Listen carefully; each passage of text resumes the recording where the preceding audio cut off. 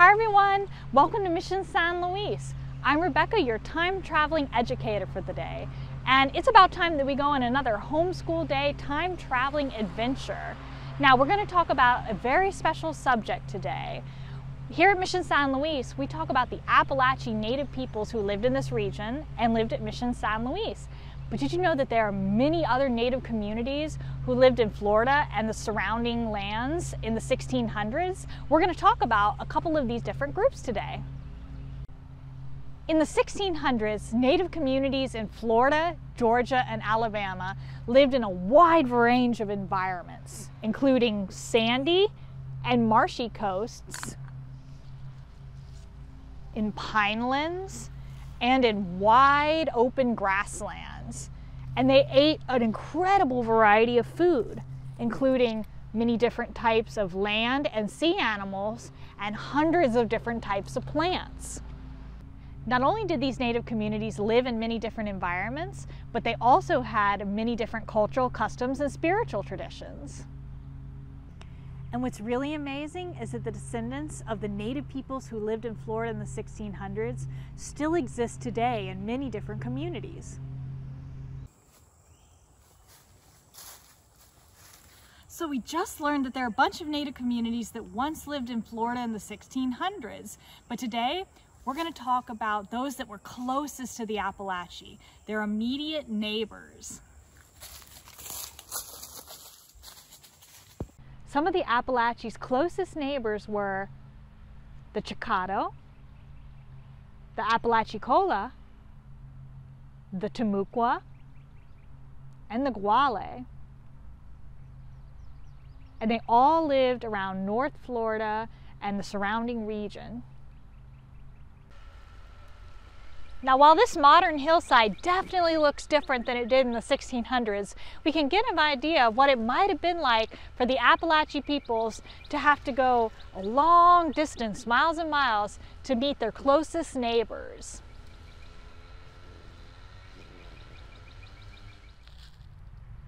All of these native communities lived in and around Florida. They all had similarities, such as growing corn, and differences, such as the types of pottery they made. All of these neighbors of the Apalachee interacted with them in many different ways. Sometimes they traded with each other. Sometimes they had conflicts between one another. But they all made the surrounding region their home. So I think it's time that we learn a little bit more about these different native communities who lived around Mission San Luis and how they interacted with their Apalachee neighbors. And I know the best way to do that. Let's go through the time portal and travel back in time to Mission San Luis. Come on, let's go.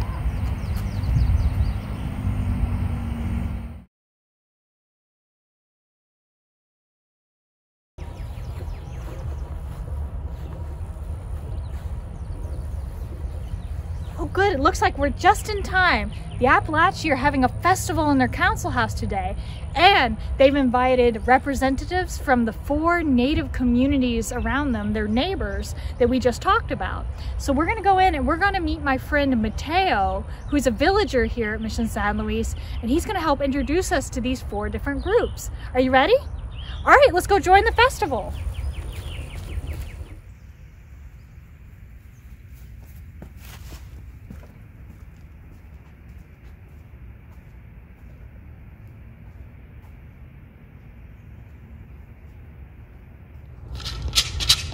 Hola, Mateo. Hola, Rebecca. I'm so excited you made it out to the festival today. Yes, we're so excited to be here. In fact, I brought some friends who want to participate in the festival and want to learn more. Cool. Have you ever been to an Apalachee festival before?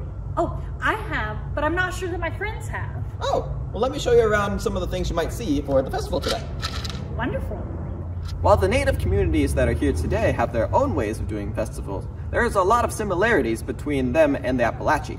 So for instance, we're all going to use these gourd shakers to make some music, as well as other bells and clackers and noisemakers, and that's going to be accompanied by different types of dances. Now, all the different communities have their own types of dances, but here at Apalachee territory, we have Apalachee dances.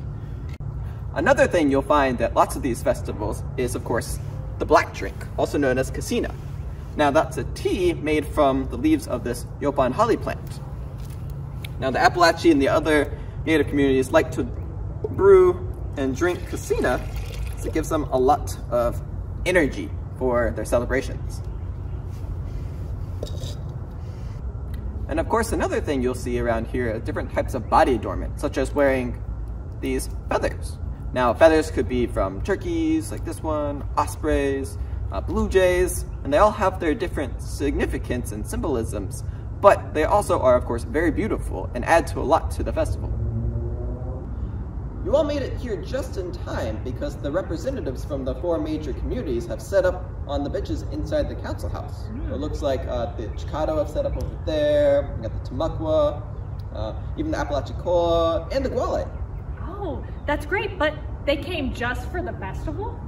Well, yes and no. Of course they came here for the festival, but they also came here to have a big council. That's why we're here in the council house, having everyone set up so they can talk about what's going on in their different communities. So as you can see, the representatives have set up here on these inner benches in the council house. And it looks like they have different items that represent their communities. So why don't we start over with this one right here.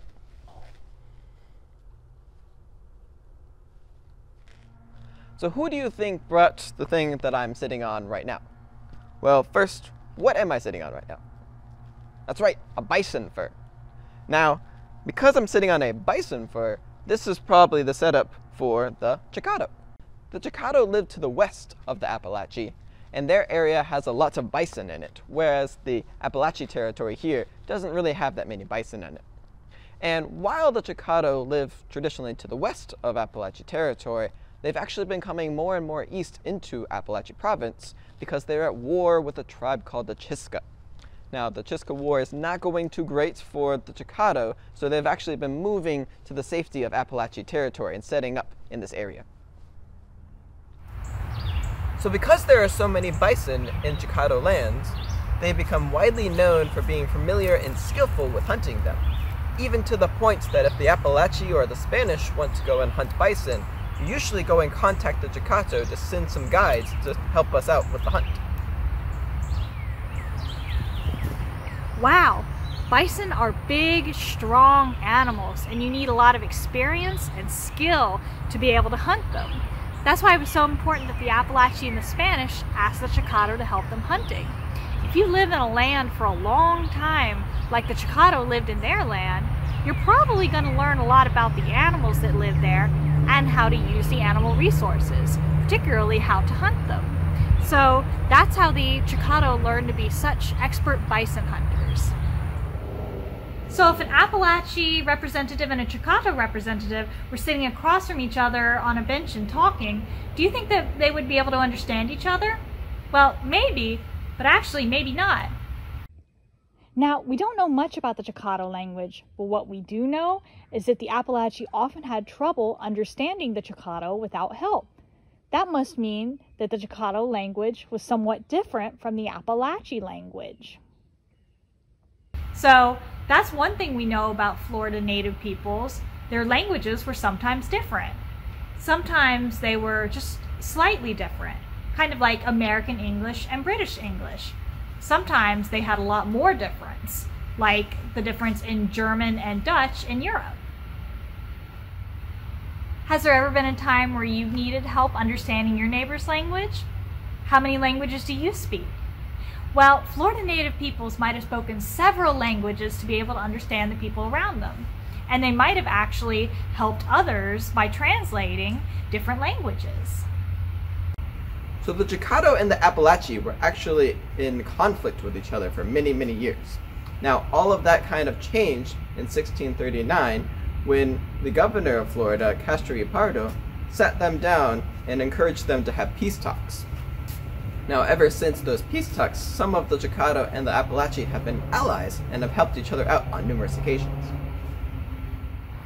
So by the time that the Apalachee and the Chicado had made peace, the Apalachee province had been well known for having lots of missions set up by the Spanish. So you'll never guess what the Chicado asked for when they had made peace with them. That's right, missions of their own. So some of the Chicado reached out to the Spanish, and they had sent friars over to set up missions of their own in some of their territories.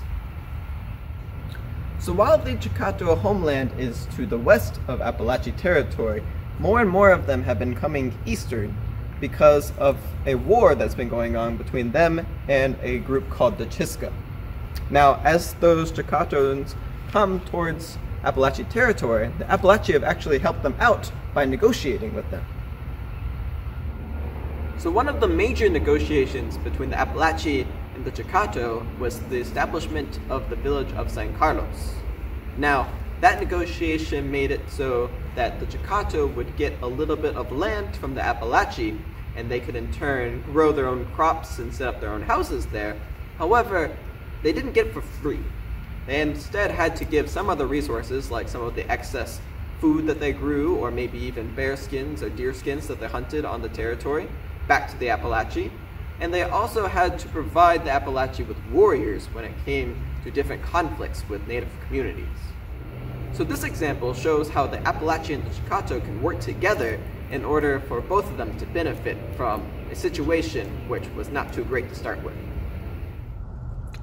So who do you think could have brought all of these different types of tools? Well, if we look at them, you can see that we have lots of different shell tools for like gardening and woodworking.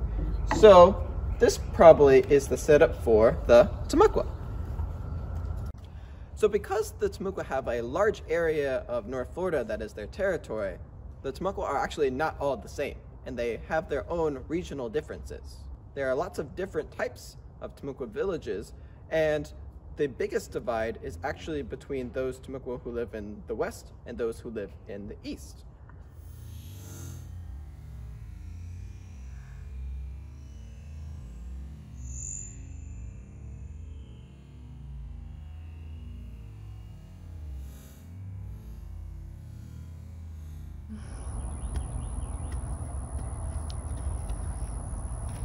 Now, the Timucua lived to the east of the Apalachee, in the part of North Florida between the Apalachee and the East Coast. Now, because of them being so close to the coast, they developed these really cool shell tools early on, and they're really effective at what they do. Now, the Apalachee probably traded with the Timucuans to get these really cool shell tools, but all of that kind of changed when the Spanish arrived, because then they started trading for iron tools, like this hoe.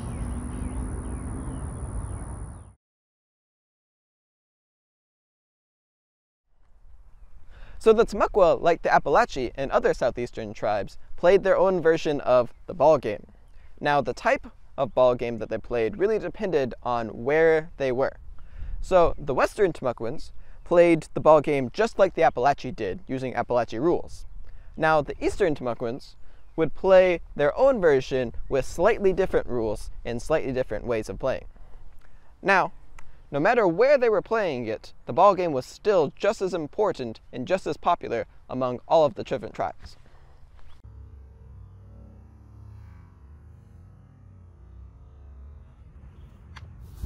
One of the Apalachee spiritual traditions for the ball game was when they would paint their bodies. Now, the Timucua paint their bodies as well, but they usually paint them for other occasions too.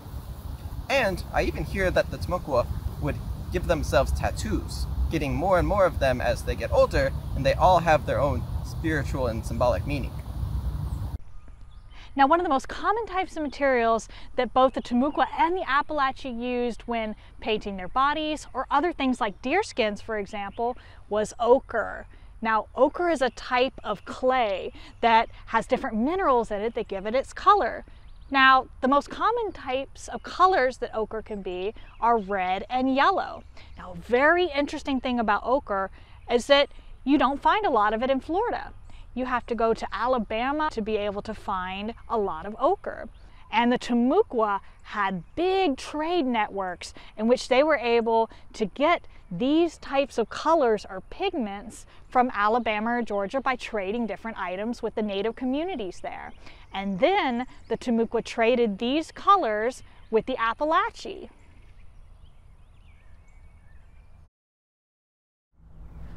Now, one major difference between the Apalachee and the Timucua is that they speak different languages. And the languages are different enough that the Apalachee and the Spanish in particular need translators in order to understand their Timucua allies and neighbors. Now, that doesn't mean that there aren't shared words between the two languages, such as the word Holahata, which is the Apalachee and Temecua word for a high-ranking chief. Speaking of the word Holahata, the Apalachee and the Temecua both have their own chiefs, with some being considered higher up than other chiefs. Now, one big difference between the Apalachee and the Temecua chiefs is that the Temecua actually allow women to become chiefs. Now, one woman chief that I've heard stories about was named Doña Maria Melendez. Now, Maria was the chief of an eastern Temecua group, and she interacted a lot with the Spanish over at San Agustin. She gave them aid and helped them out in various ways, and even married a Spanish soldier at one point.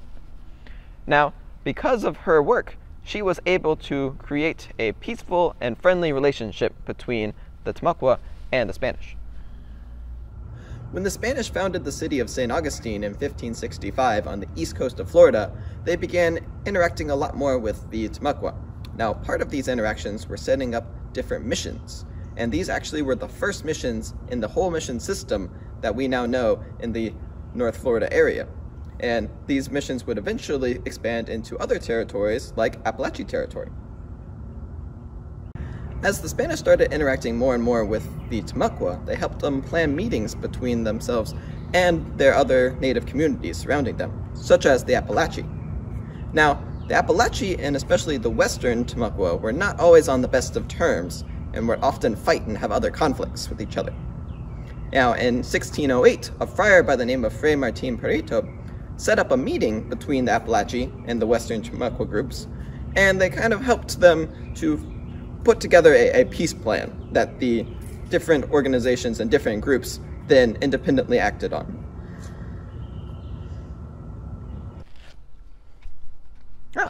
So here we have another group set up on this bench, and I can tell by just looking at the pottery what group this is.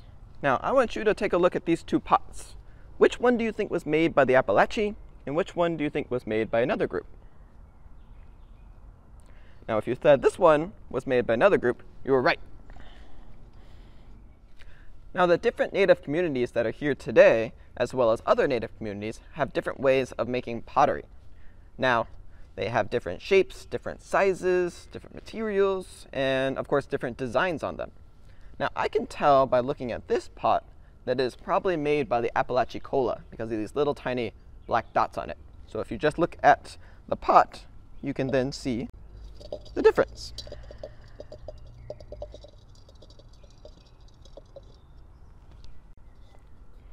Now, while the pots may look different on the outside, one of the biggest differences between the Apalachee and the Apalachee cola pottery are the materials that they use to actually make the pot. So what's on the inside of the walls?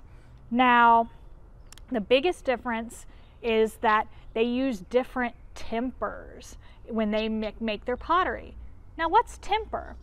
Well, temper is the hard, broken pieces of pottery or shell fragments that you mix into wet clay before you build your pot. Now, why would you want to mix, pieces of shell and broken pieces of pottery into your wet clay before making the pot? Well, that's so that the pot doesn't break when it's fired. You see, the temper actually absorbs some of the heat of the fire and makes sure that the clay doesn't get so hot that it cracks and breaks when it's fired. So temper is actually very important. So when the Apalachee make pottery, they like to use grog as their temper.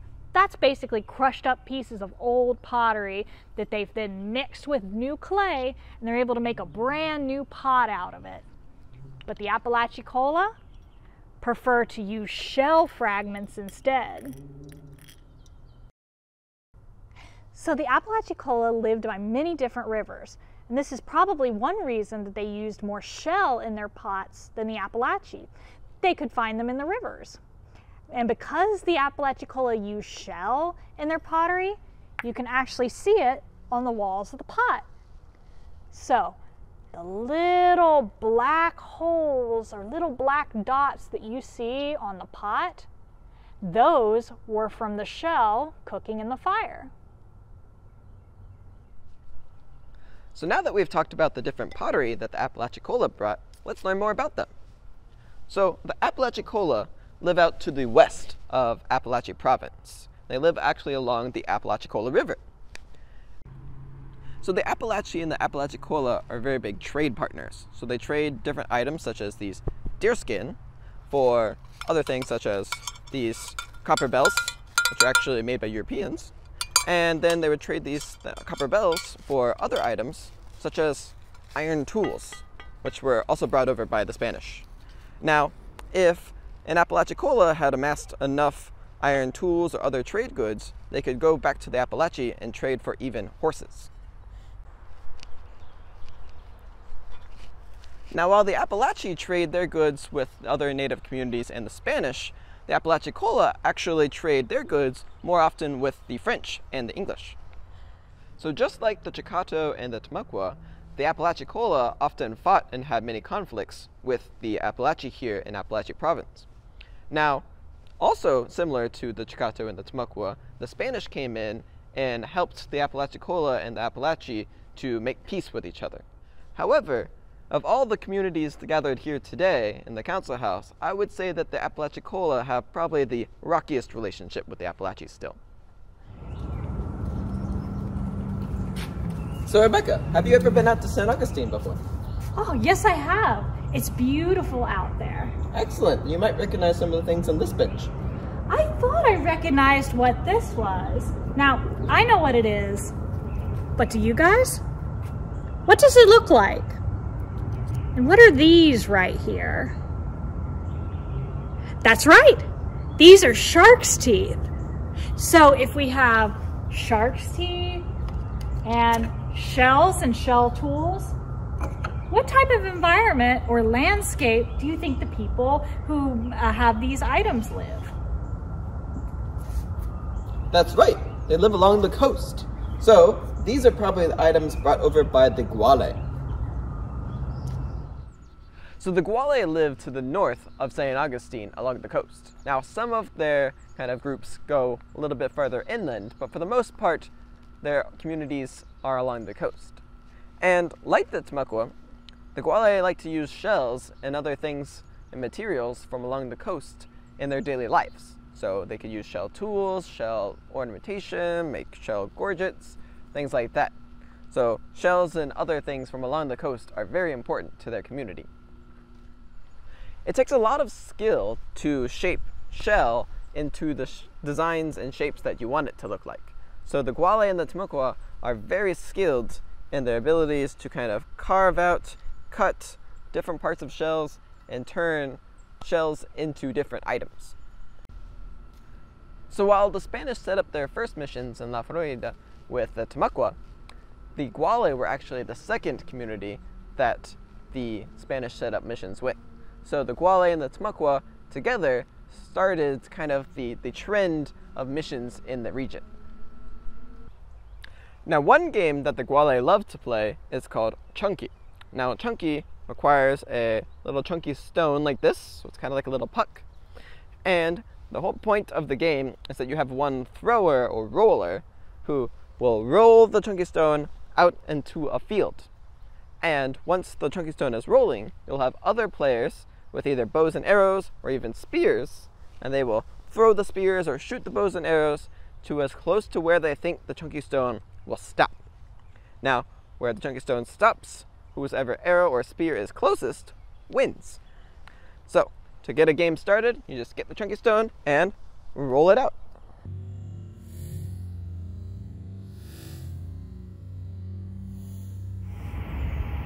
Actually, I think I hear some people coming back to the village. I'm gonna go see if they want to play some Chunky. So, enjoy the festival. All right, bye. See you later. Wow, well, I guess it's time for us to head out too. But it was so nice to see you today, and it was so nice to learn about all of the different Native American communities that once lived around Mission San Luis and who still live in Florida and the Southeast. We can't wait to see you on our next time traveling adventure. So we'll see you soon.